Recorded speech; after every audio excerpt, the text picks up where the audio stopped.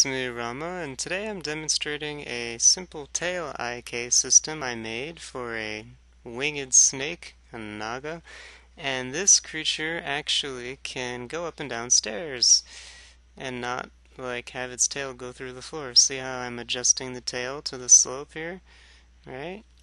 And then here it goes back to normal, but then if I'm going up the slope, then look, tail goes back down like that.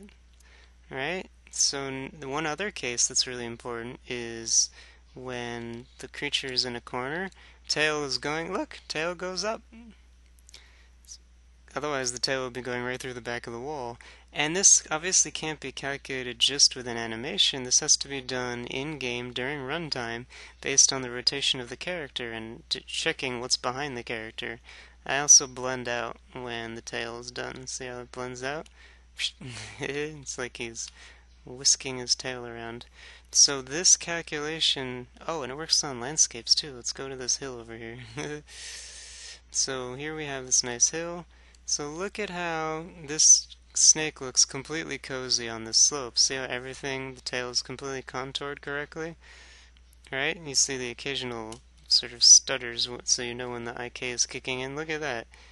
See that? It just looks completely cozy on this slope. So this IK system uses C++ and the FABRIK animation node. And obviously it's not fully complete, but I was striking a balance between efficiency and also accuracy or fidelity, because I'm not really concerned with infinitely accurate in this game that I'm making. I want a lot of creatures, and so I can't worry about each one being perfect. But look at that. You know, for the amount of calculations that I'm doing, I'm getting a very nice, pretty result that is contoured to the surface of the slopes for a very low cost. And I'm going to show you what the animation blueprint setup looks like for this.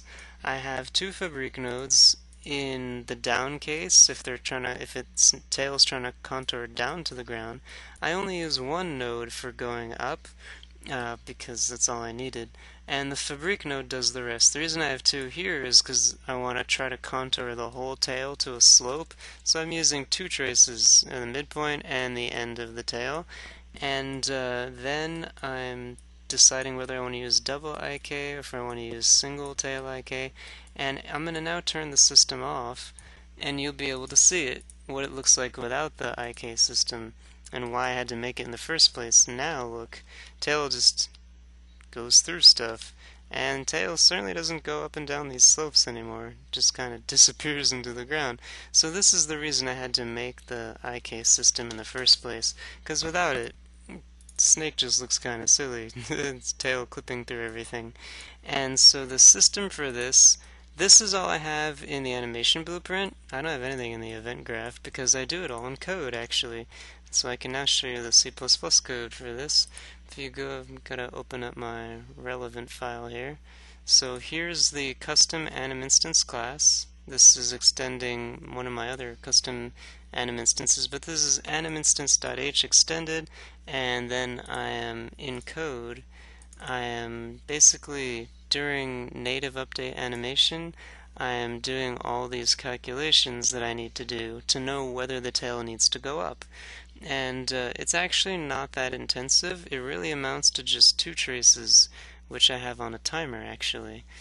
So I'll decrease this timer as there's more of these creatures in the level, but it's really not that complex. There's just two tail traces being performed, and the result in game is that the creature's tail has an awareness of its environment.